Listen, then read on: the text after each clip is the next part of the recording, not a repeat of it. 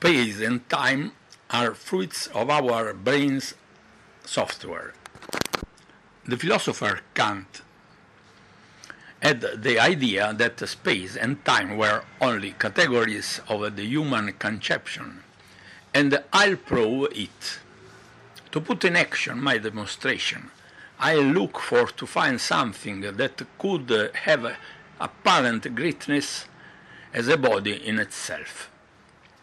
Well, the Earth is the ideal body because of the unity of its presence as a whole world is the ideal subject.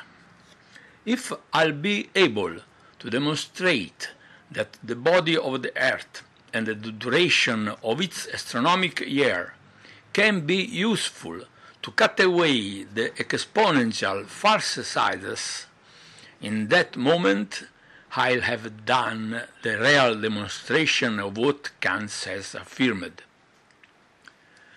You'll know that the logarithmic constant of Neper, named E, is used by the math to cut away the potential deformations. Therefore, if the logarithmic constant E can represent our terrestrial world, I'll have done the real demonstration of what Kant has affirmed, affirming that space and time are exponential perception of our brain.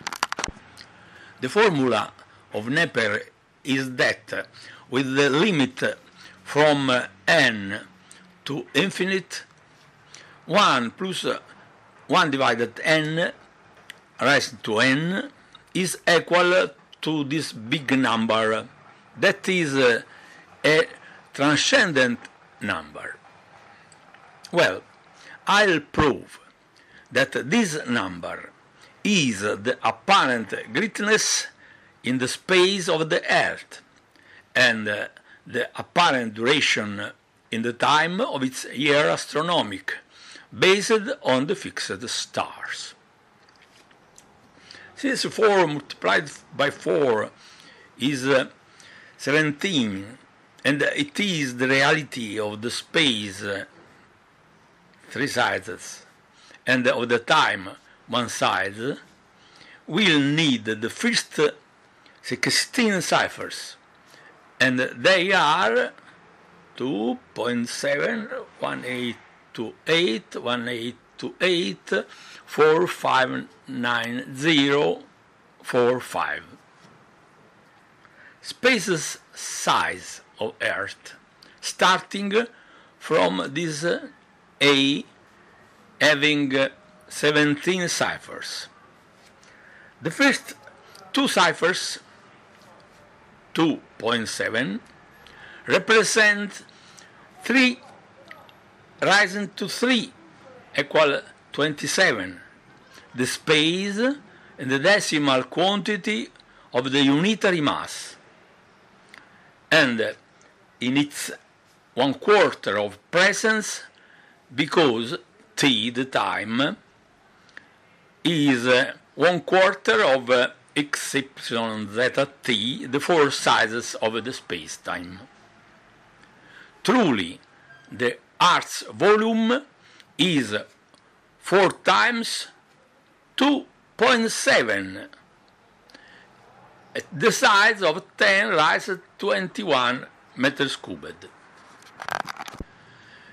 Now, times size of Earth in days, till to the decimal units, starting always from E equal 17 ciphers.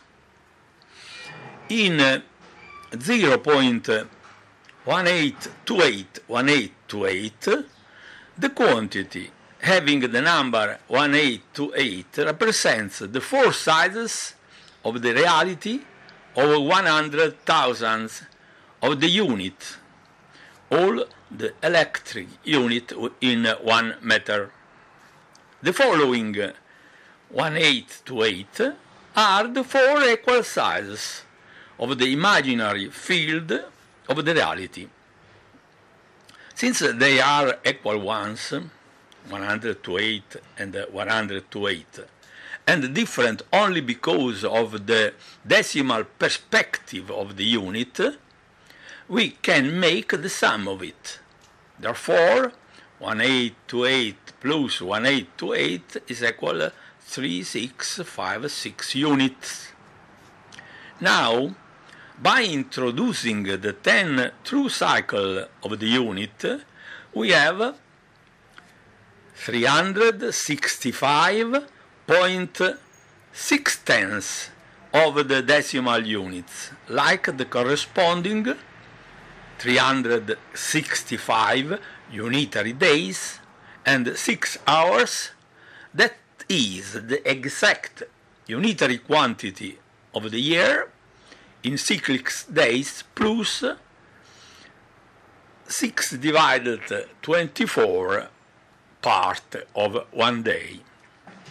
Therefore, by the first 10 ciphers, 2.7, 1828 of the E logarithm of Neper, we have in 2.7 the 1/4 of presence of the body of the Earth, rarely great 4 times 2.7, so size 10.8 times 10 risen to 21 meters cubed. The following 8 ciphers represent the units of the days in the year till the decimal size of the mass.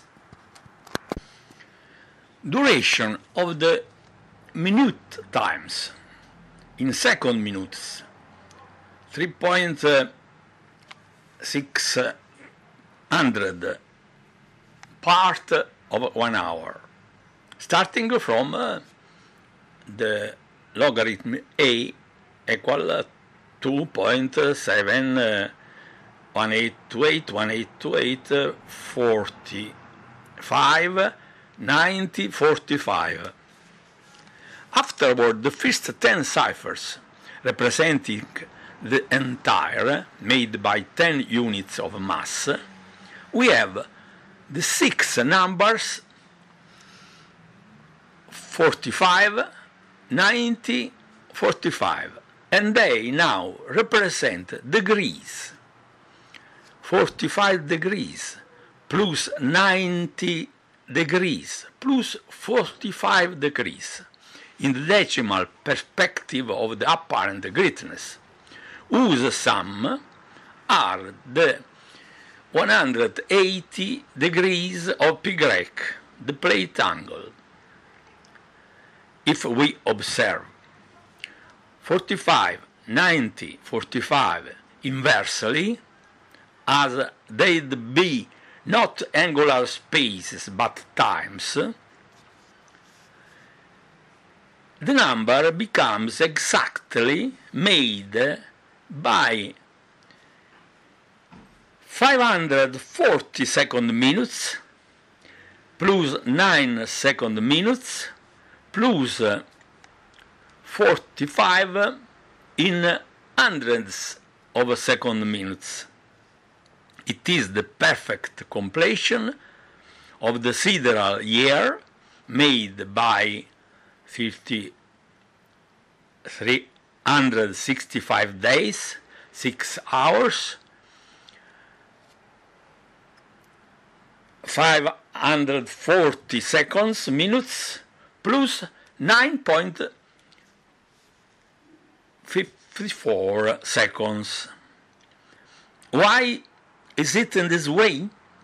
This number that is used to cut away the apparent exponential sizes that represents the Earth in its 1/4 of presence and in its perfect sidereal year is the unitary apparent greatness in itself, and we are in this way of conceiving it and saying it.